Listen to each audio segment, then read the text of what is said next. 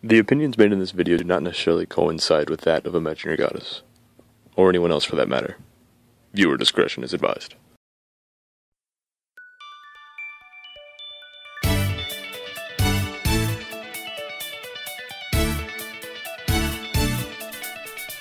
It's easy enough to just walk away, then coming to terms with what to say. This feeling inside I just can't bear, wavering here, wavering there.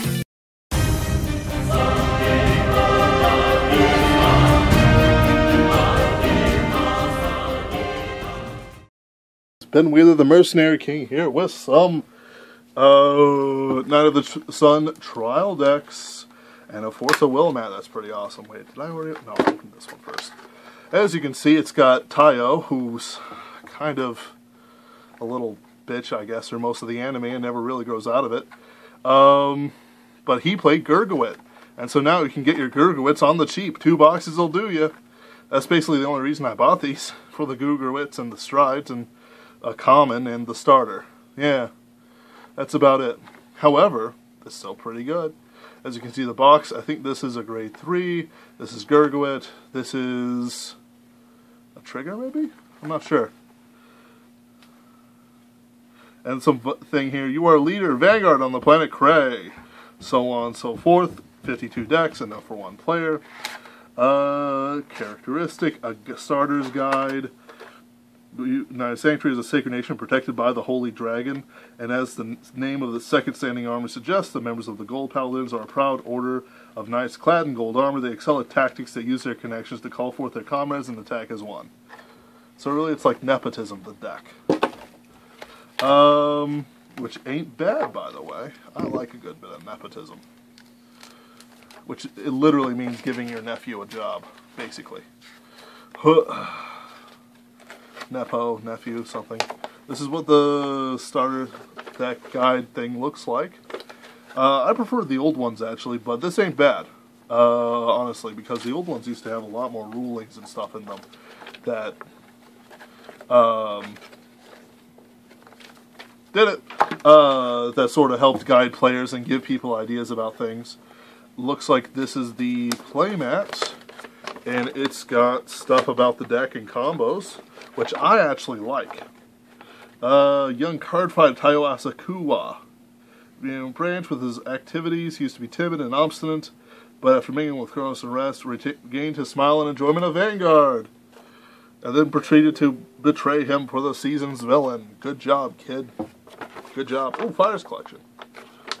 As you can tell, I'm not really a fan of the guy. I'm not a fan of the first season in general, except for Kanzaki. Kanzaki was awesome. This is actually a pretty good playmat as things go. They actually did the colors really well, so it's a sort of a light color blended in with the orange colors, but you can still see everything. Nice gradient on the damage zone. Ain't bad. Not really much else to say about it. So the deck, 52 cards. That means that there are 2 Strides in here, which is the bare minimum you really need. I mean, sure, you could do it with 1, but what's the point?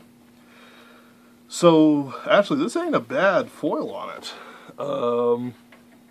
Actually, this is pretty cool, because it's got, like, I don't know how well you can see it on here, but it's got, like, shines and halos about it.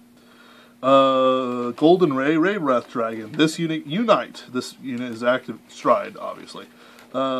Unite. This ability is active if you call 2 or more cards to Rearguard or Guardian Circle during this turn. This unit gets plus 5k. All units in the front row get plus 2k. You see, I forgot about the Guardian Circle as well, which means that there's bullshit to pull and shenanigans with some of these guys. Like this guy, Unite, plus 3k. That's interesting, during your opponent's turn. Anyway, plus 5k, and all units rearguards in the front row get plus 2k. That's not a bad ability, because it can help 12k attackers hit, like, 21 and 8Ks to hit like 10K, so it can boost up to hit numbers. I really wish it did more though, but if you're short on Strides, this guy won't fail you. It might be a little better than certain Cray Elementals, because I don't much care for Blizza for any reason. Then we have Sunray Knight Gurguit, and he's got like a fireworks thing going on with his halos. Sort of shadow thing. I don't know whether you can see it, but his G-Break 2 is Counterblast, Soul Blast. At the beginning of your guard step when you battle this unit was attacked. Look at top 4 cards that pay the cost. Look at top 4, search 1 card among them, call them the Guardian Circle, tap, shuffle deck. Guess what? He activates Perfect Shields. And he gets through guard limitations. So let's say a Metalborgs player coming down your ass with a 54k break-ridden Sin Buster, and, you know, it's looking at curtains for you because he's got 2 Laurels on the field. Not just 1, but 2. I mean, it doesn't make a difference, but still. You know, he legioned with having 2 Urbusters on each side, so he's going to kill like 4 of your units this turn. And then you're like, okay, so top 4, oh, look, a Perfect Shield. I guess, you know, I can use Perfect Shields if they're called from deck. And then his, you know, forces are stopped, and he's just sort of standing there, sword in his hands, wondering what happened. So basically, top 4, you choose something, put it on the Guardian Circle. Pull out Candace. Then, once this unit is placed on the Guardian Circle, I can pay the cost. There's no limitations for anything that says, hey, you can't guard from hand. Matt, Blaster Dark Diablo. I'm sorry, no, Phantom Blaster Diablo. Does that prevent all guard or just from hand?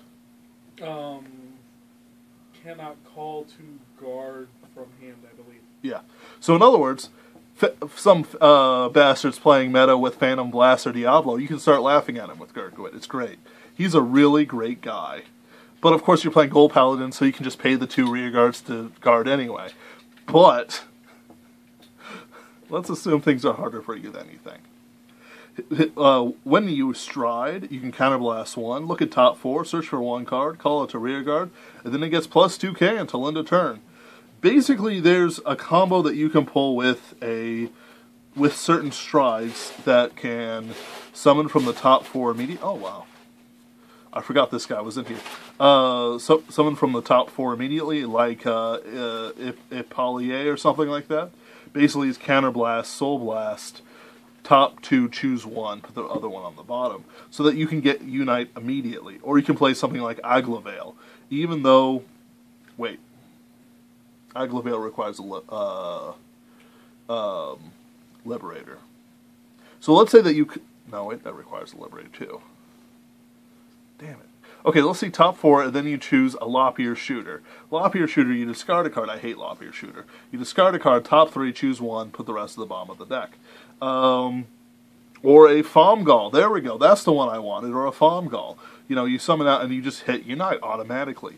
Unite is one of the easiest wordings to hit, as long as you're not stupid, I guess. You know, as long as you're paying attention, you will get Unite to hit, to activate just by using Gurguit. So, I don't really know what they're going for Unite. We'll have to look forward to that later. But I just hope it's more awesome stuff with more combos. Divinity Lancer Dragon, Unite. When this unit attacks the Vanguard, plus 3k until end of battle. You know, that's okay. Honestly, at this point in time, unless you don't have any other cards, you don't have to be using him. You can start using other cards.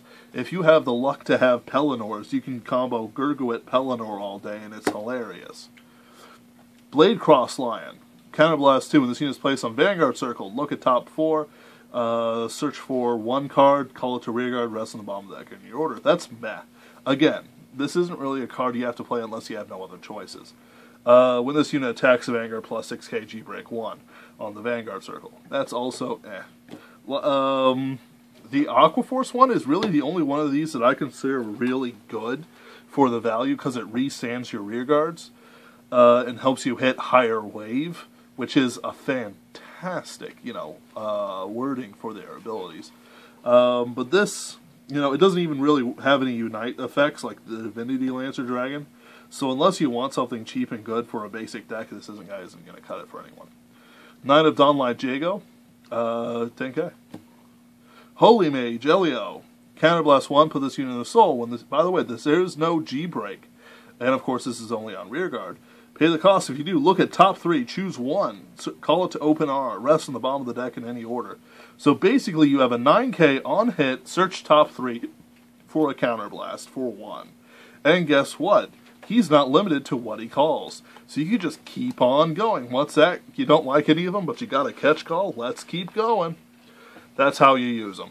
Until you have something good. Like if you combine it up with like Liberators or something, you could actually like hit like Aglavale and just let Aglavale go and then like hit a Fomgal or something stupid like that. No, wait, you can't do that on Aglavale.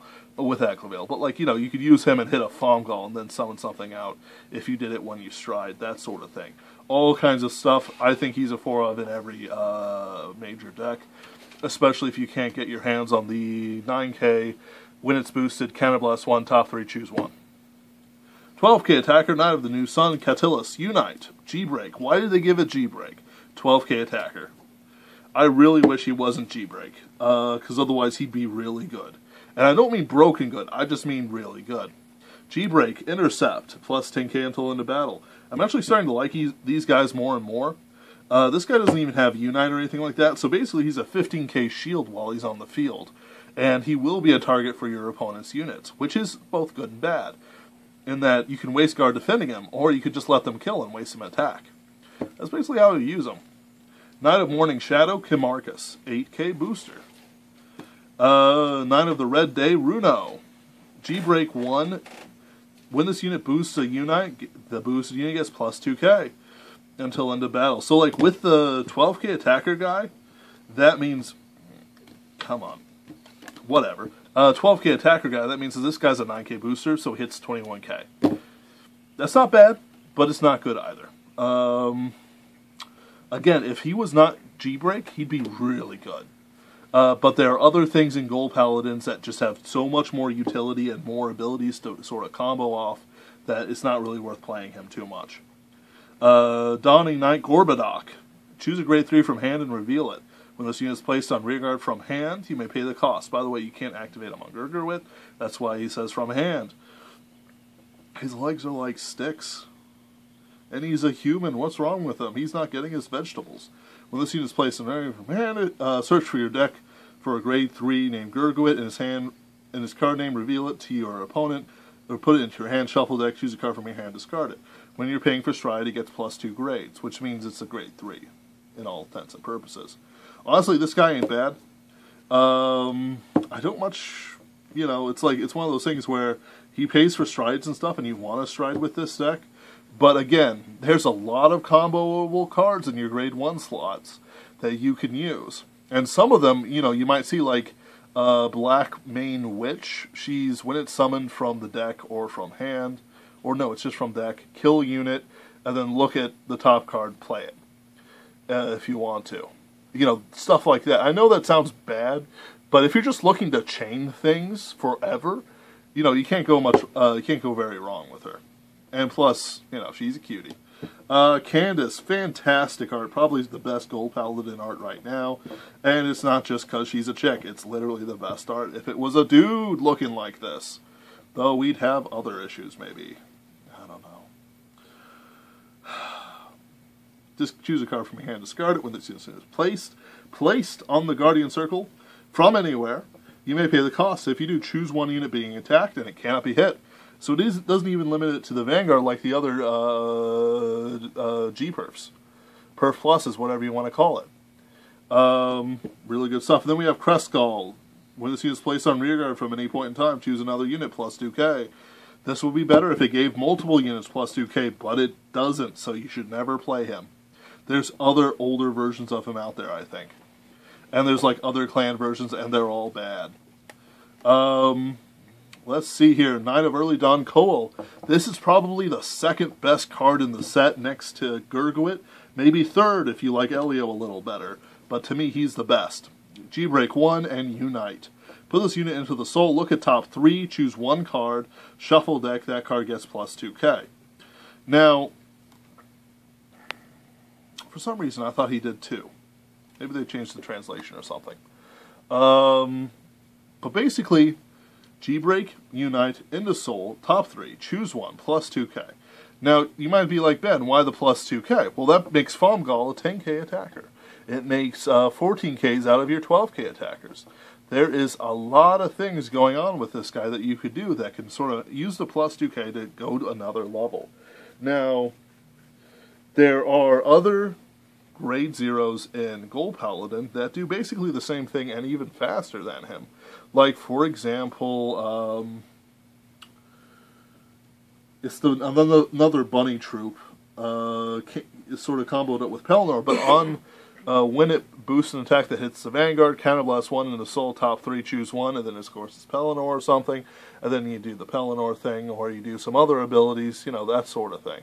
There's a lot out there that you can sort of work on that you just have to make sure you're doing the right, you're aware of the right combinations. Again, I'll make this explicit. Gold Paladin is all about those combos, baby. And if you can't get those combos, baby, you shouldn't really be playing Gold Paladin. You should try to figure out, you know, a deck that actually works, you know, with your playing style, whatever that is. Boop. 2 crits. Yeah. 4 draws.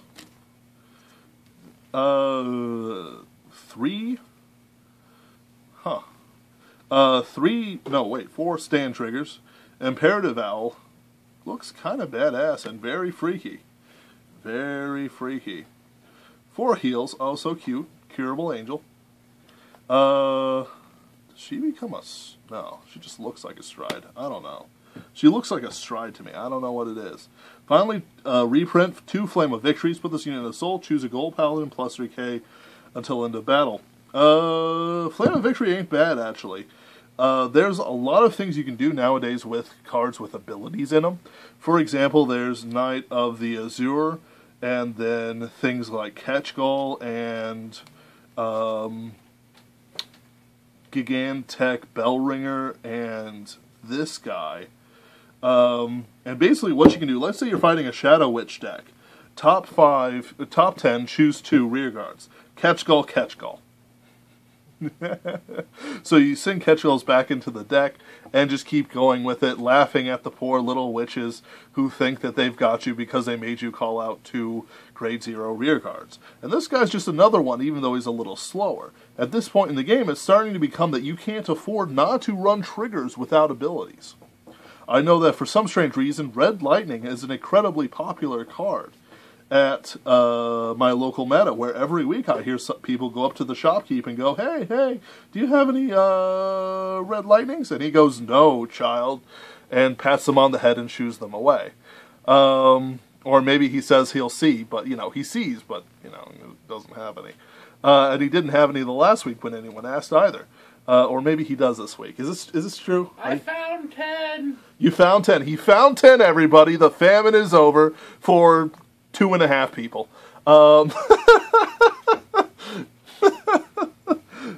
The point is that get your hands on cards with abilities, get your hands on triggers with abilities, and make sure that you know how to use them. If you don't know how to use them correctly, just go with the generic ones and keep them around for trade, because somebody, somewhere, is going to start begging for a Red Lightning. Last 2 things here. I actually don't know why they chose Flame of Victory. I guess he was like the original Gold Paladin crit trigger or something, but By the way, this is the little card that comes with it. I really love these things, honestly. People have been using them as like damage tokens and stuff, but I just love them.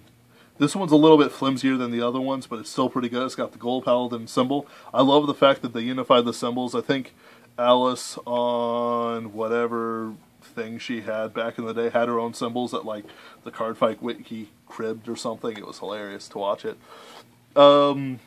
And so like actually putting out official symbols really cuts down a lot of confusion. And even though you don't really know what's going on with the symbols for all of them, except that, you know, the Transformer Clan Dime Police looks like a Transformer Autobot head. You know, you don't really know what's going on for some of them, but you can guess. And eventually I guess we'll all recognize he's on site. But I love these things, and everyone has one. Finally, we have a reprint Golden Dragon Scourge Point Dragon.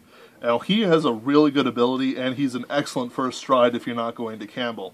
This guy's there if you just want to, like, boost your numbers by 2, so that they hit, like, excellent 21k columns. But this guy, when your unit is placed on rearguard from deck, this unit and that unit get plus 5k until end of turn. So basically, your Gurgawit, Counterblast, top 5, choose Famgal. Famgal is, when it's placed on rearguard from deck, top 3, choose 1, boop. And I don't even think he's restricted to Famgals or anything like that. So you can just choose whatever you want and just keep going. The point is, 5k for Famgal, 5k for this guy, plus 2k from Gurgawit's ability. Let's say that this guy also, let's say that they got a Magnus or something like that, because it's some freaky deck that combines